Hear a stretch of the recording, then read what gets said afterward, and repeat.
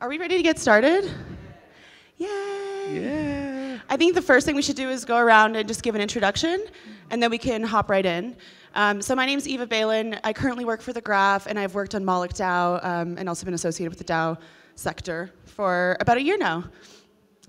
I'm James Duncan, former EF Grants, now with Abridged, focused on UX and DAO ops. I'm Suji and founder of Dimension, one of a product called Massbook. And you probably heard my speech early this morning about how to use Massbook to hack, hack on Facebook. And I've been working in the DAO area for 1.5 years. Yeah. Hi, I'm Zefram Liu. I work on Betoken, which is a decentralized crypto hedge fund. I also work on Fantastic 12, which allows you to turn any Discord channel into a DAO. My name is Eric. I work at DAOstack, mainly on DAO design. So today we're going to talk about bots and DAOs and how that whole space, and just explore some questions. And we're going to try to make it inclusive. It's a fairly small group, so if you guys have questions, just shout it out. Could I just start and ask? So, remind me. Can you pronounce your name again, or what your name? Suji. Suji. And what was the project? You said it was a Facebook Massbook. Yeah, it's a mask on Facebook. Okay, cool. It's a mask on Facebook. It replaced the word face with a mask, And the logo of us is from the anime Ghost in the Shell. So it's a little bit mask, and all over the word from the quote from J.D. Salinger. What I pretend I was doing is I pretend I was one of the deaf mute from the Catcher in the Rye, last chapter. Yeah, but I mean that's our personal interest of this ideology and DAOs. The thing it does is it's a plugin on browser and also a mobile app that everything you put on Facebook, Twitter for a post or for a tweet will be encrypted into gibberish. And then only your friends with your private key or with your content, with your DID, can only able to decrypt that. And early this lunar year, so which is last week, Chinese New Year, we partnered with MakerDAO to send red packet over Twitter and over Facebook.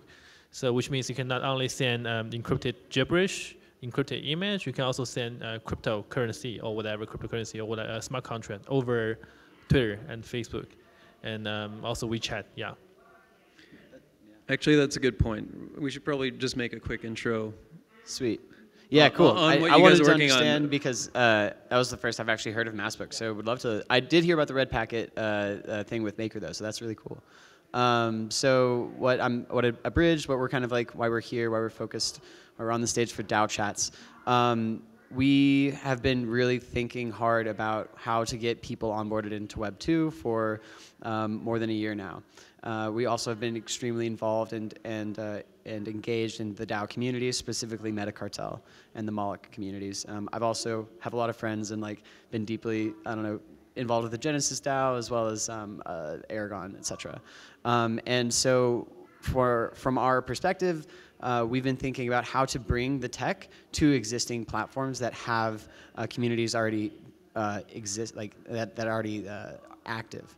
And so the first iteration and what we kind of think about here is DAO ops. So rather than where DevOps, you're able to spin up applications that are resistant to bandwidth constraints. With DAO ops, you're able to spin up DAOs and operating systems for DAOs to reduce human coordination cost, as well as friction for the users and the members of these DAOs to actually interact with them.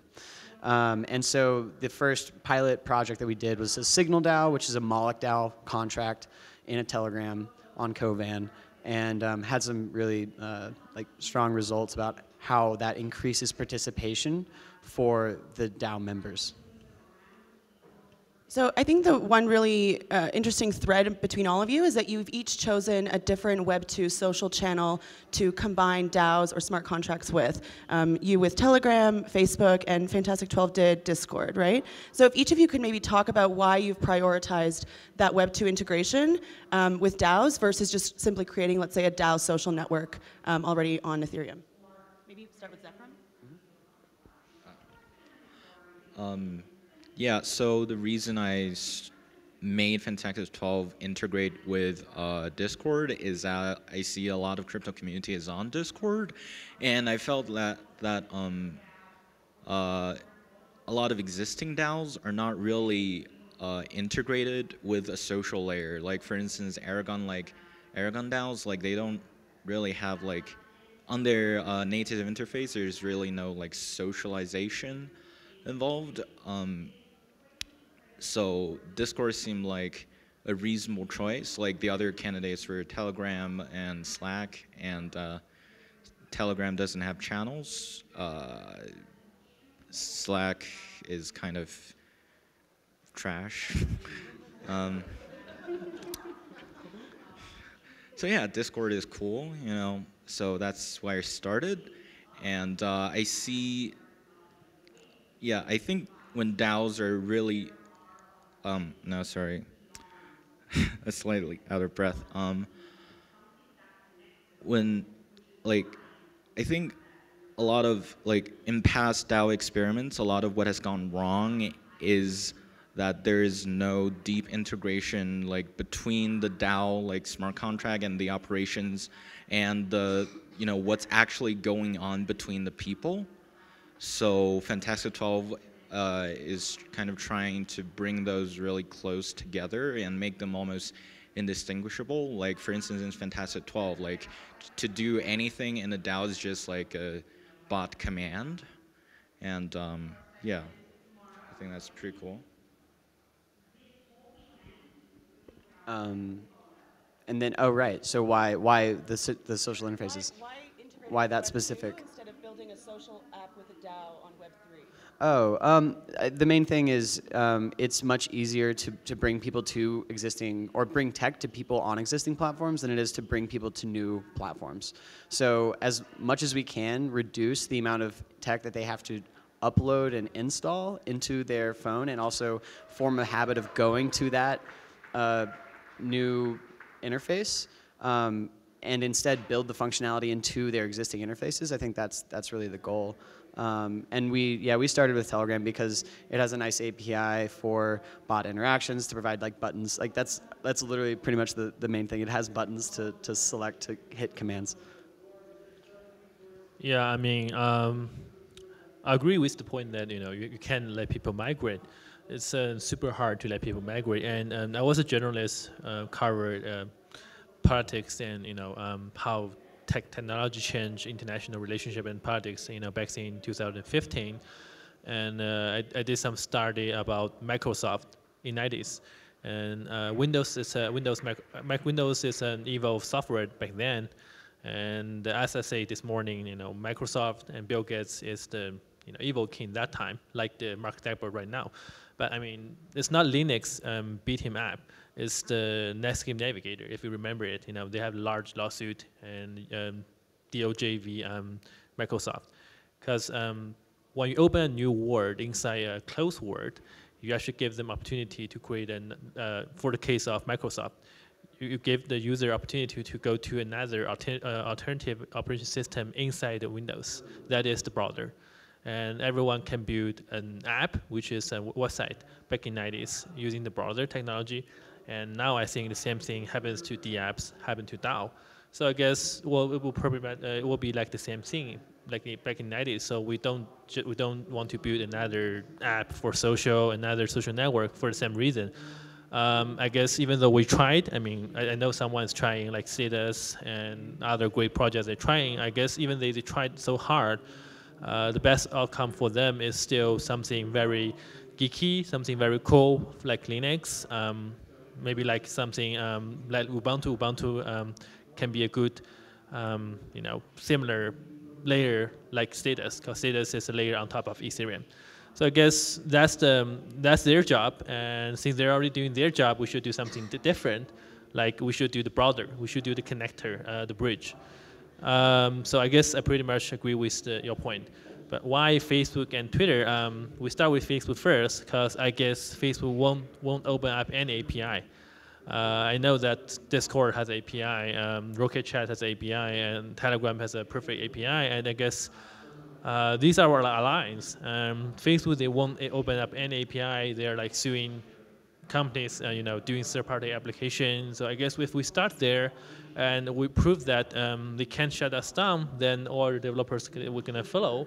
If you want to trade off and want to do some centralized stuff, you can use the API of Telegram, or of Twitter, of other social networks because they're like more friendly. So we tried for like we spent like actually more than 1 year on that, and then we launched in July the 4th. It's a good timing, last year. And in August, I don't remember exact date. In August, actually, Facebook found out. I don't know why, but it means they found out. And if you try use Messenger, Instagram, or Facebook app, try to post massbook.com, it's actually banned. You can't post that URL. So we don't care because we don't use the URL for a way to to spread the word. We can encrypt the message into a picture, into a meme, into a GIF, into a emoji stuff. So I guess that's why we want to try that part, because I know there are other people trying the APIs word already. Yeah. Hello. Okay. So let's assume, because it's true that it's really hard to move people from Web 2 to Web 3. I think everybody, that's kind of a common thread. And assume that we're going to bring Web3 tools to Facebook and Twitter, and we're going to allow them to launch DAOs, and we're going to allow them to raise funds and use DeFi from Web2. What does that mean for like building a decentralized Facebook or a decentralized Twitter? Like, is that achievable? Can we actually get there if we just move to those platforms? I think that's going to be incredibly difficult, but well, the hope is that it will happen someday.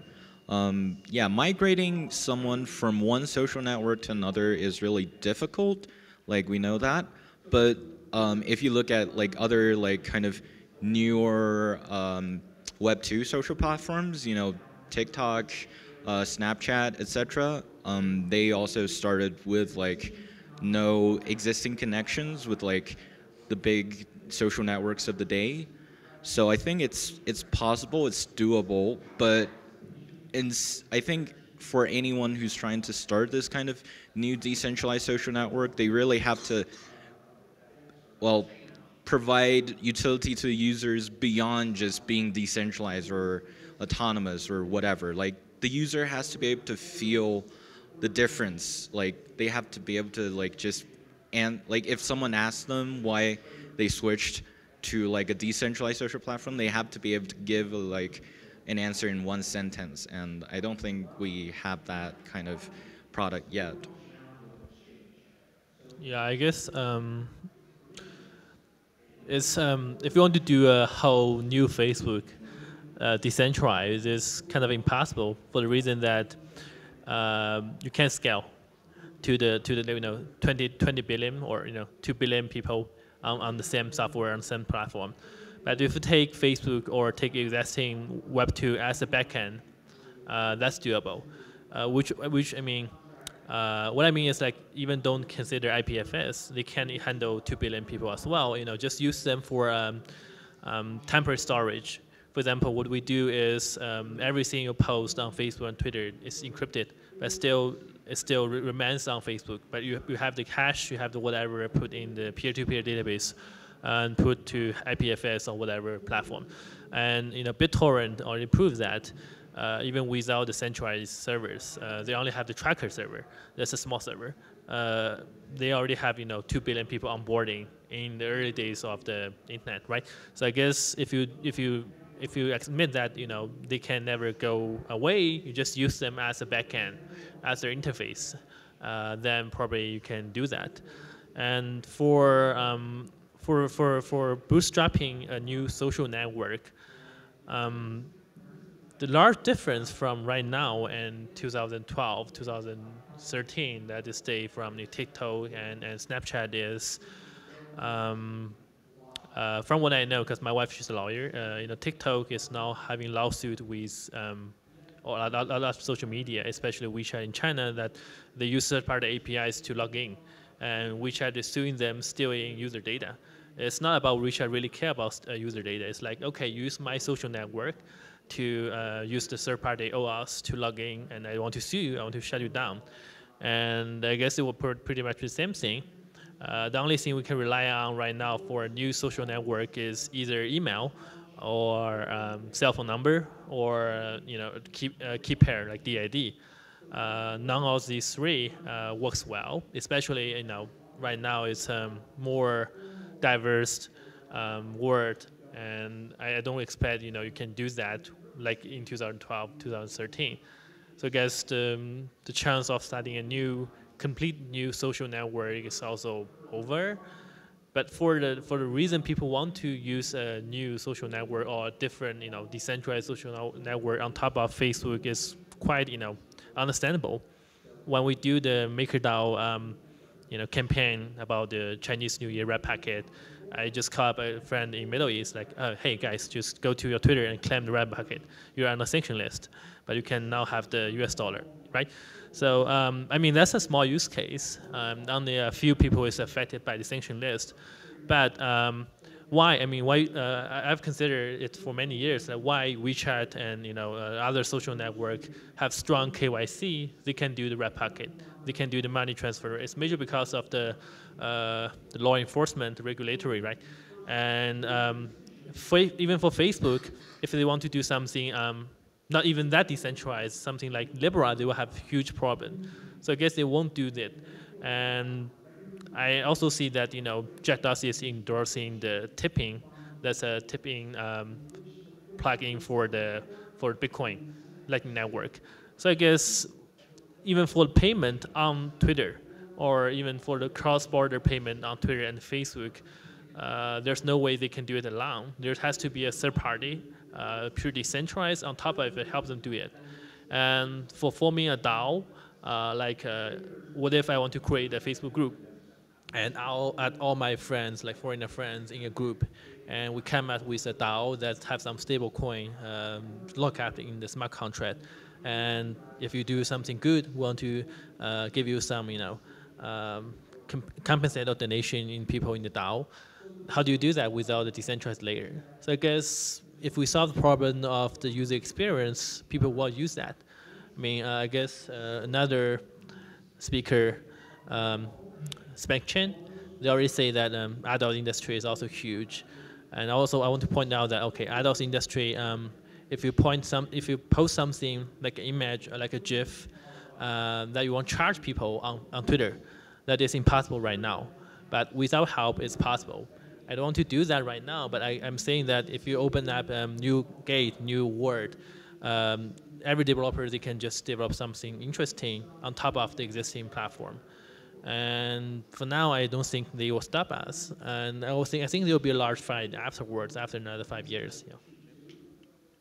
I think that inventing a decentralized Facebook, the main piece of that is Facebook's a walled garden. That's where it makes its money.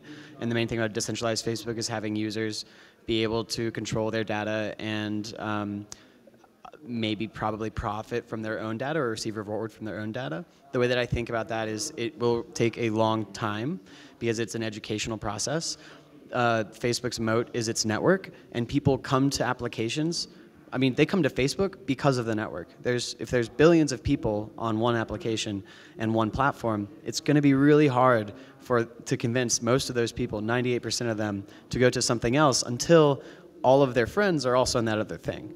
The way that I think about a decentralized social network, though, and the thing that I think what DAOOps will aspire to be, is a focal point that provides a unique identity between the different networks, where you can log in to your Facebook, Twitter, Telegram, and have specific chat channels that then you can access the same account on the back end.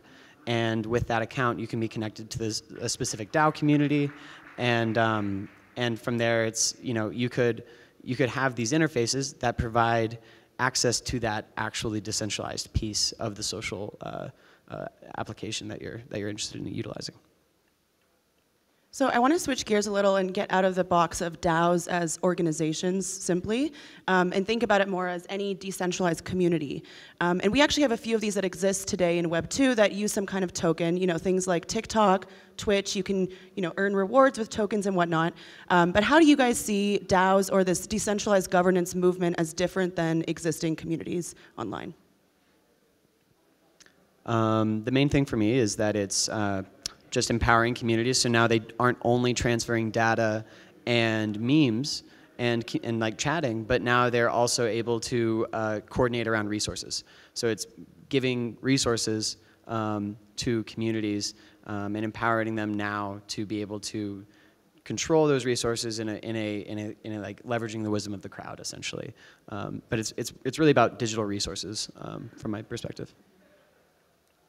I guess, you know, as you say, like Reddit also have their own like token-like stuff, credit, and Reddit's being famous for its anonymous and, you know, it's quite open social network, but they have to keep living, right? So they take investor money, and that will force them to try to seek profit, even though they probably don't use a bad way. I mean, I guess for DAO is like, if you want to have some special functionality on Facebook and Twitter and something, you know, on Web3, on Web 2 platform like Telegram, you can just write about yourself and you form DAO, and that DAO actually, all the members, they're kind of shareholders, or they earn some reputation from that.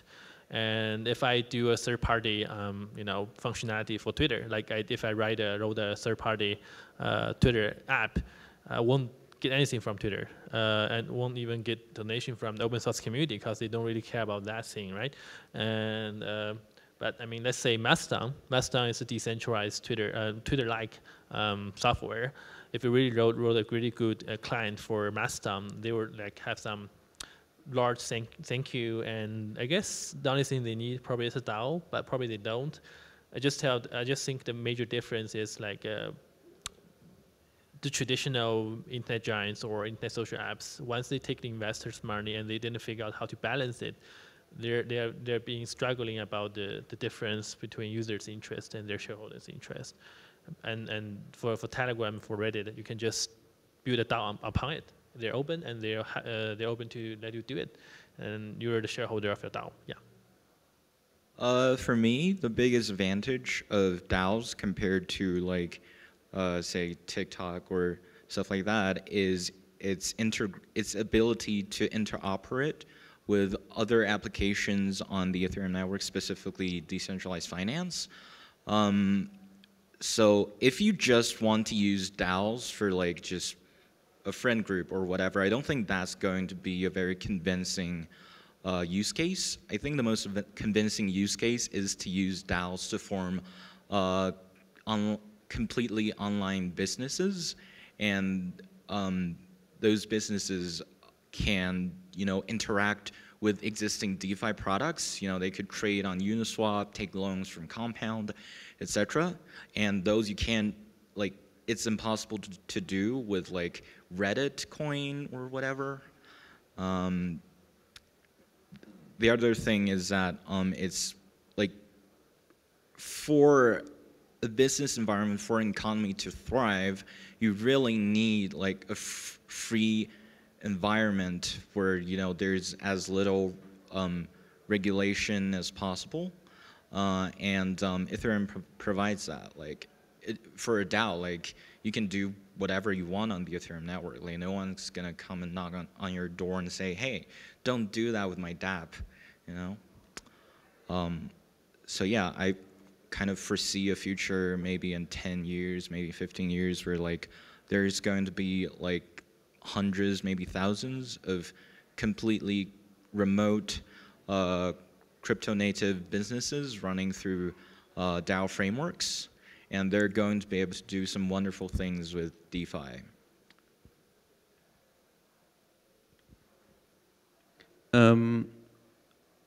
For both of you, Zefram and Suji, I know that, James, you're working on bots with a bridge, but I'm not aware that you guys are working on bots. What are your thoughts on bots in the Ethereum space and to improve the user experience? And James, feel free to chime in as well. But Yeah, so Fantastic 12 is like the front end is basically a Discord bot, right? Yeah, that answers your question. Yeah, for Fantastic 12, like the biggest, I think, UX challenge is just kind of how clunky it is because it's not like directly integrated with Discord itself.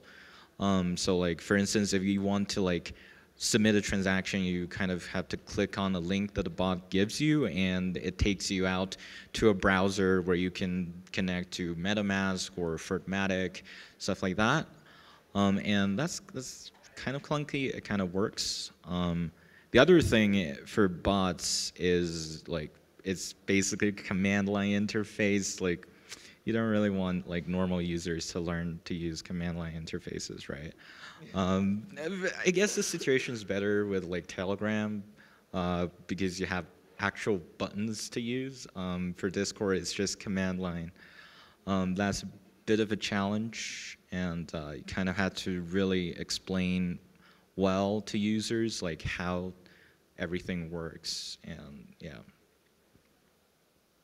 Yeah, I guess we don't use bot right now, but it's doable, and we have planned on doing that. But I mean, the bot is separate from the decentralized layer, which means like you guys, the bot don't hold any asset.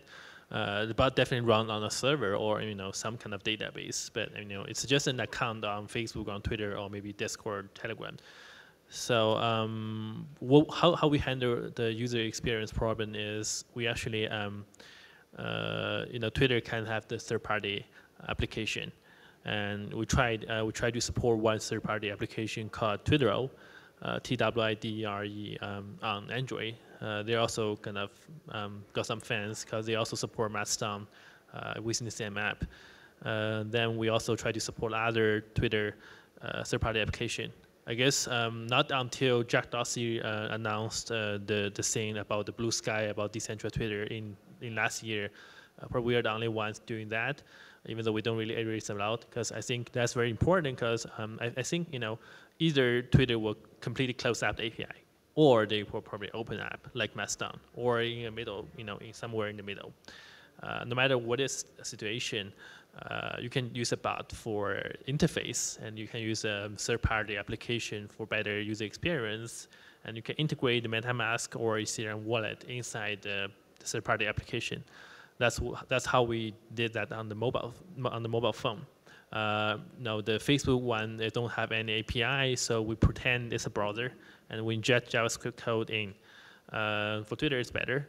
So I guess for the bot in the Web3, in the Web2, it can be a good bridge, but I guess, it really depends on the network, on the social network itself, on IM itself, to get better user experience. Yeah, because we have less trouble with Twitter these days after the announcement. They're stopping dealing with the API hacking problems. Some Twitter third-party API, they actually completely delete all your ads. Now Twitter is fine with that. Before the announcement, I guess they're super pissed off when you do that. So I guess there's a lot of things you can do, especially we try to learn all the third-party APIs for all the social networks. Yeah. I'm excited about viral Twitter bots. It's the next thing. Aside from social networks and bots, and even encrypted messages, what do you guys think are the missing tools to actually proliferate DAOs, either to Web2 organizations like a Facebook, or just to get non-crypto devs thinking about how they can use DAOs, or like the underlying mechanisms? So what toolkits are missing at this moment? The toolkit for the developers or for the users that want to create these like systems, or maybe both? Okay. The way that that we've been thinking about it is so we have a like toolkit for developers that makes it really easy to kind of build bot applications and general applications, but specifically we've been building bots thus far. we want to create flows that are standardized for anyone to kind of come in and interact with the DAO, because there's only a couple sort of patterns that you need in order to communicate effectively with this DAO tech. It's mainly push notifications for proposals, links that you can quickly access a voting interface for those proposals, and then like token permission chat rooms. That's kind of the main pieces that I see as being necessary. And so the platform that we are going to like continue building out and creating is something that has these templatized flows that you can then insert APIs and contract keys into the flow to create a unique system for your DAO or your community, and that way it's more interoperable, and that's kind of like the toolkit both for the DAO admin, and then if you want to get a little dirtier, you can get underneath and like play with the actual like low-code environment that we're building this in. Yeah, I guess it's not really about bot. It's really about how to deal with this, like the censorship with the store, because even Brave, like they have like I guess they have 10 million users right by now, and Opera has like they claim they have like 100 million users. They're using the Chrome extension store. And Chrome for now, Google for now don't have any problem with crypto people, right? But as we remember, 2 months ago, MetaMask had the issue with the Google Play Store. And I guess even people in the crypto who care about the autonomous, who care about the the free software, don't really use FreeJoy, don't really use the FJoy. And there's no way on iOS. Back in several years ago, there's something called Workflow. It's, that by that time, it's third-party app, but they're merged by Apple. So I guess there's no way to deal with that on the iOS. I'm pretty worried that you can have a super good hack on the Telegram app, and then you can integrate all the Ethereum good part on it, and then Telegram is fine with that. They don't really care about it, and all the fans of the crypto world is really like it, and then Apple say no, because it's super cool. The user experience is too good to be true. And then you got the bot API, and soon if I'm Amazon, I can open a bot on Telegram, and I can sell digital books without using the in-app purchase, which Apple takes 30% of the cut. So I can predict this thing will happen in probably 5 years. For now, I think they just don't care because the user experience really sucks. But we already did some experience that we have a bot on Amazon that help you to buy a book. Use our credit card, and you pay me some DAI on Rocket Chat, on Telegram, whatever, and we just actually buy the book and send it to your mailbox or send it to your Telegram account, and you can read the PDF or read the ebook there. And this is not allowed based on the user agreement and TOS for App Store, for Chrome Store, for Google Play. I guess once the user experience is better, once there's more user, this is a huge problem. Yeah, I guess so. More people building DAO, more people building easy to use bot. It's kind of jeopardized the Ethereum world, the entry point between the traditional world and the Ethereum, crypto world. Yeah, that's the thing I'm worried about. Yeah. On the crypto developer side, I don't think there's any important missing piece. Like if it was like 2 years ago, then you could say that we don't really have like good developer tools for like debugging and stuff. But today, I think we have like really good tools for that. Like Bridler.dev, like that's like a truffle replacement that lets you like debug your smart contracts really easily. There's also Tenderly that lets you like debug your transactions to see what's wrong. I think what's really missing are two things. Like one is a really good onboarding flow for like just completely new users to the crypto world, getting their first ETH, something like that. We've definitely made progress with tools like Fortmatic, Portis, etc. But I don't think good enough yet for just onboarding someone who just, you know, some random person off the street, hey, join my, like, sign up for Fortmatic. Like, they'd be like, why? You know? And that kind of goes to my second point. Like, there is really no huge incentive for just a normal person to be onboarded into this crypto world. Like, you know, sure, like we have decentralized finance, which is, you know, a bunch of cool stuff. You can like lend out your DAI to earn like pretty good interest, but other than that, like there's like, because of how much friction still exists in the onboarding flows, for normal users, they don't really see much of a point to onboard, and I think that's a huge problem. All right. Who here is familiar with Signal DAO or tried it? Wow. Okay, pretty cool. I had a question. So I guess this is just an observation I've had from using it. How are you going to deal with kind of the attention of people with bots? Because I find that, you know, just using Signal DAO, I mean, it kind of requires your attention. And like, how do you deal with that if there's like 5, 6 different DAOs? Is it scalable? I think that's a really good question. And because at scale, you'd have a Signal DAO, a Moloch DAO, a Beta Cartel DAO, whatever DAOs you're a part of, and then you have this whole, like, Telegram's already noisy, and then you have bots that are on top of that spitting noise at you in another whole, like, another level of way. And so that's a really good question, and the solution to that would definitely emerge as things continue developing. For a while, I imagine you just have to kind of like go through the noise, and you have to know what to listen to, whether it's your Telegram or maybe you're following. So one thing you could do is we can push notifications through Twitter, and then you could also follow that Twitter through your SMS. And if you receive a notification that, hey, this proposal has happened through your SMS because it got pushed through Twitter, that might be less noisy, because I'm not getting spammed as much on my phone, my text message, as I am on Telegram, for instance.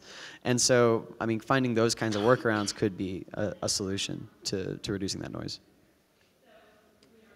I'd love to switch gears a little and dive in more to the specific use cases you guys are focusing on with DAOs, and maybe start with Zefram, because yours is sort of the farthest removed from this group. And so for anyone that doesn't know, Zefram is working on B Token Fund, which is essentially a hedge fund DAO. And I'd love for you to talk more about that and how you've seen it grow or the community evolve versus other DAOs like a Metacartel or Moloch that are much more community focused and most people actually know each other. Yeah, so first, a bit of introduction to Btoken. Btoken is, in a word, a crypto hedge fund. What's cool about it is, one, it's open to anyone. Anyone could onboard as a fund manager, and anyone could onboard as an investor. The other cool thing is that we use a meritocratic system to redistribute control over the fund across the managers. So for instance, if you've performed really good in the past few months, then you would really quickly accrue control over the token fund's treasury, and you'll be able to use more money to invest in various cryptocurrencies and crypto derivatives.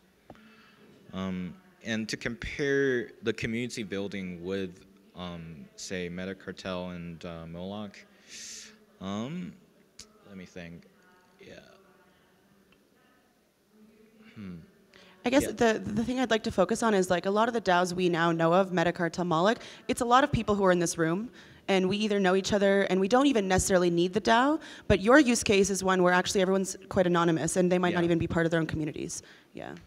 So what we're seeing, like, we've spent a lot of effort on actually trying to build up this community, both for our managers and for investors. We mainly use Telegram to do that, and what we're seeing is that our managers are really, you know, talking to each other about their experiences and, you know, just giving each other help. And I think that the main reason for this is how the token is set up. Like instead of something like the set social trader DApp, where each person is their own manages their own fund, in the token you have all these different managers managing a single fund, so that they have like a common purpose, and that's kind of the center for why they would want to, why our community members would want to collaborate with each other and help each other.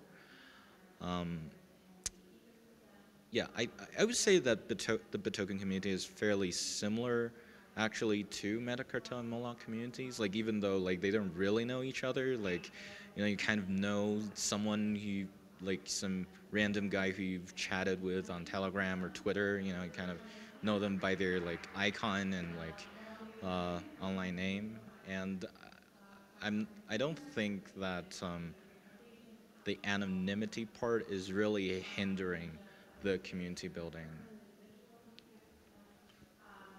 And the questions about the dynamics between a community that knows each other versus like an anonymous DAO that's just based online.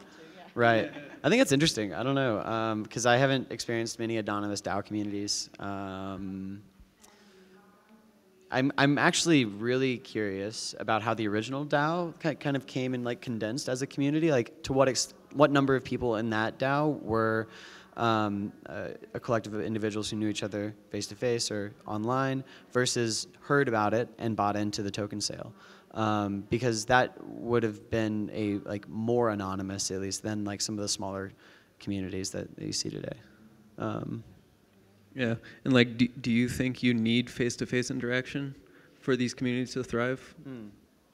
I think, I don't know about face-to-face interaction, but communication is the key. DAOs aren't a technical problem, they're a human coordination problem. And I do think that chat rooms and some sort of synchronous and asynchronous communication methods for these DAOs to state their purpose, et cetera, is critical. Yeah, it kind of sounds like this idea of decentralized governance, like our vision of uniting these world of strangers isn't the reality because, to your point, Zefram, like when people join a community, they do end up coming together somehow. And so this like abstracted layer of smart contracts isn't going to keep people from coordinating on these other off-chain platforms to actually make more, like less anonymous communities, basically. Yeah. So we have like, should we take some questions from the audience? Wait, I want a quick one. Okay. Maybe in like 2 sentences, or maybe 3, just keep it really short. What do you imagine the future looks like 5 years from now, in like bots and DAOs and communities, Facebook? For me, it's just crypto-based community and businesses. That is the future. Crypto businesses interacting with DeFi, interacting with each other, and selling their products directly through crypto-based platforms. I think everyone can use the Web3 feature within the current web, no matter it's Facebook, Twitter, Telegram, whatever. I think that's definitely achievable in 5 years. Yeah. I'm imagining influencer nation states. I think that the line is actually going to blur. I think like we have to use these words to define mechanisms because we're still building things and naturally we need nomenclature. But I think that a DAO is just going to be some kind of decentralized voting feature of every single application. Like Suji, like you mentioned, like Excel spreadsheets. If we could start making actual decisions directly from the Excel spreadsheet instead of sending the model through email to then do a conference call, like that would solve so many problems. So that's my vision ultimately for the DAOs. Yeah. Do you want to take some questions? Yeah. Yeah. All you guys are focused on making DAOs easier to operate in, easier to code on. It's all really good in increasing participation. Is there any word on your part? Like, I always thought part of a good thing about a DAO is that the difficulty also made you research what you were going on. Do you think there's ever going to be like a overcorrection where we're making it too easy to vote on really big decision points, and decisions are being made and coordinated too easily? I guess it's a good problem to have. Yeah, No, I mean that's super possible, especially if it depends on how like the risk involved with the vote. If the vote is going to allocate $1 million to something, that's a pretty hefty decision, and if you're a part of that decision, then you should be really pretty well informed about it. At the same time, if you're voting on that with like 3 people, then you should be extremely informed about that. If you're voting on that with like 10,000 or 1 million people, then it's sort of the wisdom of the crowd then. And I don't know if I like was studying the wisdom of the crowd because I was like a little skeptical that it's actually effective. But if you get a jar of jelly beans and we ask everyone at ETHDenver how many jelly beans are in this jar, the number will come to like 1% of accuracy. It will be extremely accurate if you aggregate the average number of all the guesses, while there will be extreme outliers on both ends. So I think if you leverage the wisdom of the crowd for larger organizations, then quick voting on whatever risk profile could be okay. Another thing to that point that we didn't really touch much upon is the culture of a DAO. And I think that culture plays a huge role in building these communities. And I actually think that the long, successful communities that are going to be staying around are the ones with strong culture because of that scaling problem. You know, if you scale a DAO to, I mean, even ETHDenver, right? This entire event is going to be a DAO. We're going to be voting on it. There's no culture. So that's when you risk actually doing things that are bad, is if there's no culture.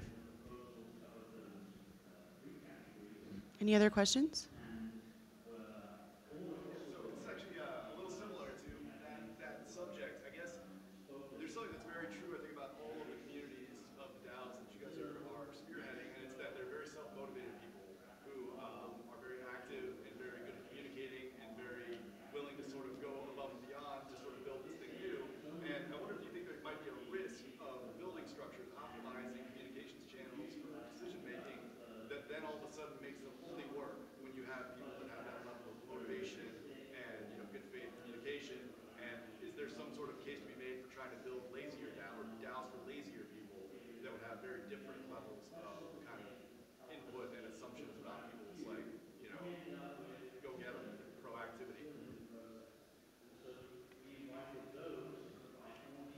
I would actually I have a quick thought, because I think even you see today the people who are involved in DAOs are those go-get-'em proactive people, but voting participation is still extremely low. Yeah, I guess the next thing we're probably going to do, besides sending crypto over Twitter, is like once you create a Facebook group, WeChat group, or Twitter group, you automatically form a DAO. Like we assign every people a DID. Maybe it's not on Ethereum, but it's definitely a compatible key pair. Then use like emoji to vote, whatever, and that's doable. I think that's super lazy. It's super easy to use, but I mean, as the previous question said, I mean, I guess if you come to like a decision about $1 million fund, better it's more difficult for entry. But for now, I mean, the problem is there's enough wealth in the industry. There's enough people who have a lot of money, but there's not enough real general public user, like people who care about the daily life but don't care about the returns of their like smart money investment. There's lack of these people.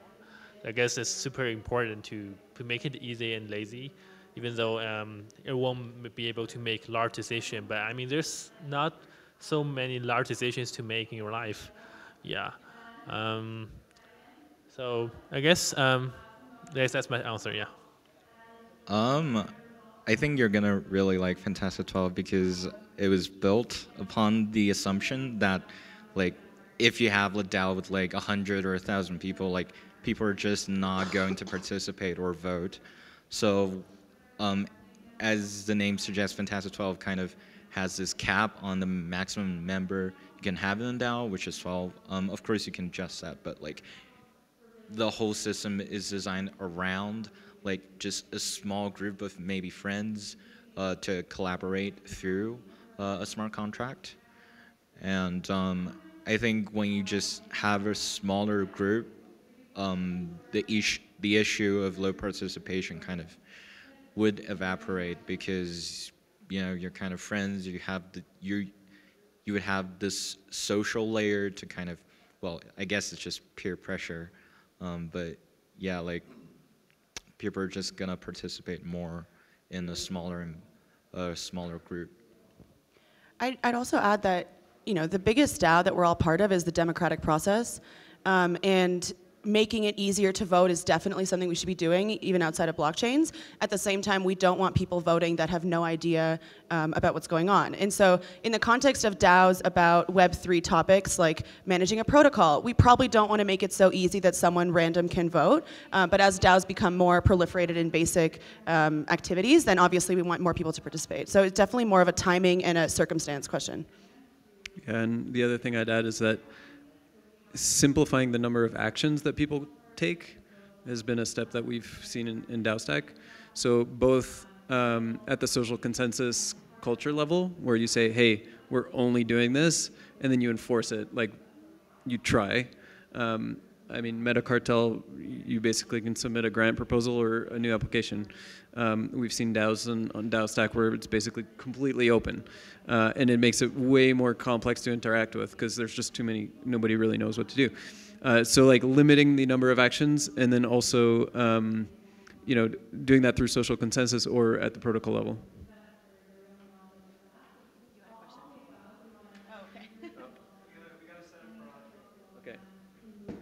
Cool. Thank you. Thanks, guys. Yeah.